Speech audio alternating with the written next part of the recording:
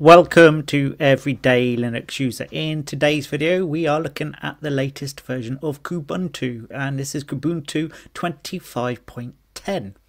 So I'm going to go to the release notes first, and the first thing you'll spot is the support lifespan. Now the support lifespan is only for 9 months, so the purpose of these point releases, the 25.10s and the interim ones, so 2404 would be the long-term support release, and next year 2604 will be the next long-term support release. In between you get these point releases, and what they are, they're more experimental and they come up with all the latest features and they try things out. So this version isn't for your average user, this is for the person that wants to try out new features before they get into the long-term support release. If you are a normal user, I recommend sticking with Kubuntu 2404. But if you want the latest, this is it. And what you get is Plasma 6.4. You get the Plasma Wayland session. And now here's the key thing here. If you like X11, it's not installed by default on a clean install. You can still install it, and all you have to do is install the Plasma Session X11 package, but by default it isn't installed, so you're stuck with the Wayland session to start off with. When it comes to frameworks, you get Qt 6.9.2 and KDE Framework 6.17.0. The majority of KDE gear are now at version 25.801, and many other applications have been updated. Firefox 143 Snap is the default browser from the Snap Store, and LibreOffice 25.8 is provided by default in the full installation. Now, the kernel is 6.17, so it's a very up-to-date kernel. So known issues, and this is kind of an interesting one. Flatpak is failing to install applications due to missing or incorrect app armor rules. Now that's not really a problem if you're using Kubuntu, because Kubuntu runs with snap packages because it's part of the Ubuntu family. So that is the key difference between Kubuntu and other KDE distros. So this month I am focusing on KDE centric distros.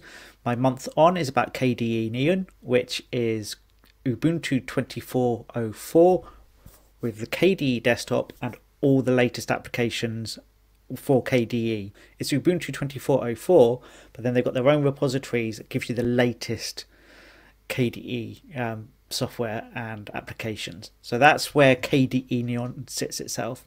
And then the other distro that I've tried this month is Chaos, and that's an independent distribution that also ships with the latest KDE applications, but its primary focus is the KDE desktop and Qt, and therefore it really focuses and makes sure that that is working full stop.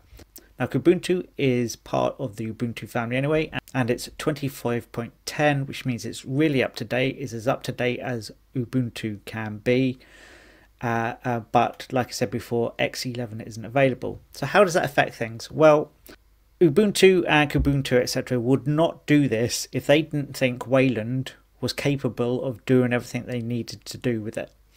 And what I would say is the software that you can install actually works quite well. So I've installed VocoScreen, which is a video recorder, and I prefer it to OBS because it's more lightweight, but it doesn't always work with every distribution, especially using Wayland, because it's quite often they ship with an older version, or there's pipe wire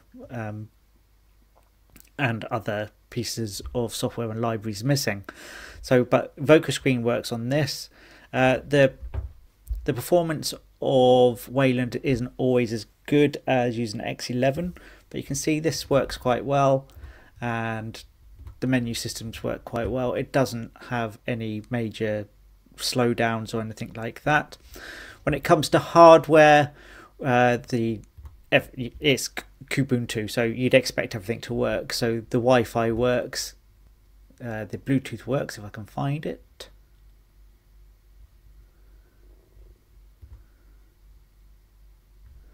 There it is. We'll enable that. We'll set a Bluetooth device up. And there you can see my Bluetooth device has been found. We click connect. Now initially it says failed, but in a second it will say connected. Connecting. And there you can see it has connected. What about other hardware devices? Let's look at printing.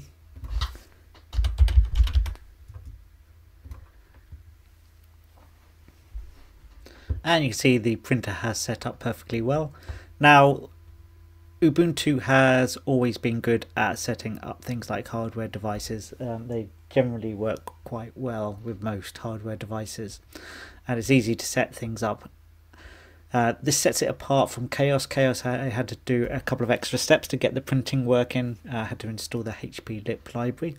KDE Neon worked quite well, but then it uses Ubuntu 24.04 as a base. What software do we have installed by default? So we have the Kate text editor, which comes with KDE anyway. We have a few games. We have Mahjong, Minds, which is Minesweeper, Patience, and we have Sudoku. Under graphics, we have Gwenview, Critter, LibreOffice Draw, Ocular, which is a PDF viewer, and then we've got some scanning software for your scanner. Under internet, not all these come by default, by the way. Angelfish I installed, and Vulkan I installed. Firefox comes by default. Chrome I installed, and I'll get to that later on. KDE Connect comes installed, and it helps you connect your phone to your desktop. KRDC is a remote desktop viewer, so you can connect to your Windows PC or other Linux PCs. LuaKit I installed. NeoChat is a chat client, and Thunderbird is an email client. Under multimedia, we have Elisa, which is an audio player. Haruna, which is a video player. Kdenlive I installed, is for video editing. Olivia I installed, and VLC I installed, and VocaScreen I installed as well for recording this video. Under Office, you get the full LibreOffice suite, and then under Science and Maths, it's still LibreOffice, and then you're onto System and Utilities that are general system tools. It's worth noting that when you install Kubuntu, you can choose to have a minimal option, which just comes with things like Firefox and a few basic tools. But the version I've installed here is the fully featured version that comes with games and other applications as well, which is why you get things like Gwenview, Elisa, and media players, etc. To install software, you can use the Discover Software Center. Now, as I mentioned previously, Kubuntu uses snap packages. Chaos, when I installed that only comes with the Octopi installer, and that only installs packages native to Chaos.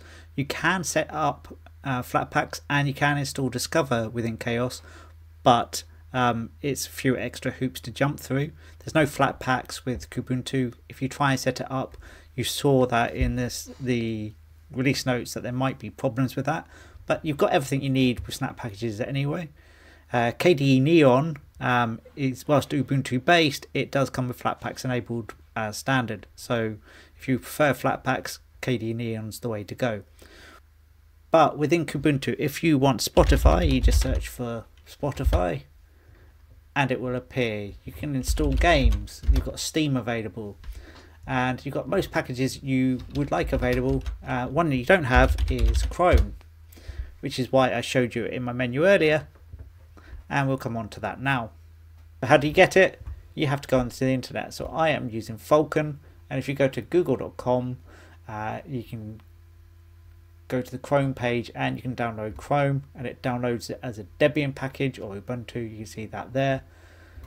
So when you accept that and install, go to your downloads folder and you'll see Google Chrome's there. And what we can do is we can right click, we can open in terminal here,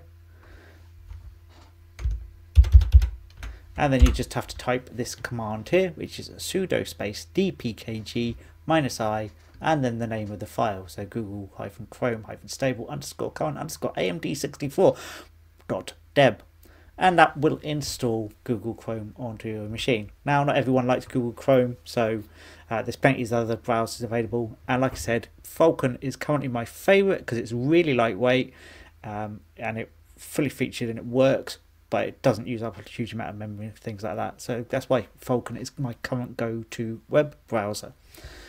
So Kubuntu is easy to install, hardware works, you get a good array of software to start with. You can install software easily using the Discover Software Center. And for those of you coming from Windows 10, it's really easy to navigate. You've got all the menu options in a really easy to follow format. If you want to change things like your desktop wallpaper, all you have to do is right click on the desktop and choose desktop and wallpaper. And it comes with a nice set of images to start with. You can add in your own. If you've got something in your pictures folder, you just select it from your pictures folder.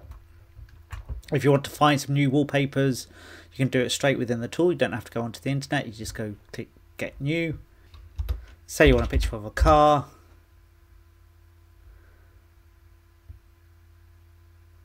You can get something like this. You just click install. And then you click use.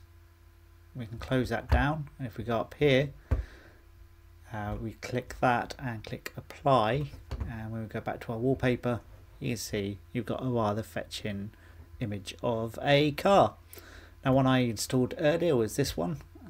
And this is one I really quite like. And you can see that's rather fetching.